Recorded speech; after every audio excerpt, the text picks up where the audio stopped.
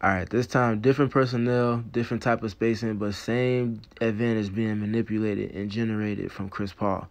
What makes him a Hall of Fame and one-of-one style playmaker in terms of his ability to do things on the floor with the live dribble especially is that he's great at playing with his eyes. His eyes will almost always tell defenders lies and also move them and shift them to generate advantages off of optics alone. We're going to see that unfold here as we see them kind of set up for some empty side pick and roll late in the shot clock as they respace on the second side. However, let's look at where Chris Paul's eyes are. He's going to be looking in this field of vision here. Looking at between these two is Isaac Okoro and Caris LeVert. You can already see Caris LeVert pointing for Okoro to stay here and wait for Chris Paul to come on this baseline drive as he's going to be the low man.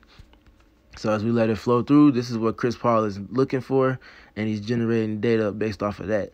So he sees the help is sitting there waiting for him, so he drags it out initially, and then he's going to engage more. As he's engaging more and we back it up some, we'll also see Landry Shamet lifting here and putting himself in position to make another one of these gap cuts from the weak side.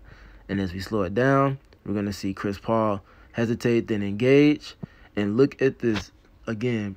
Eyes always tell lies. They think he's going to the corner. You can see off of the reactions from Okoro and LeVert.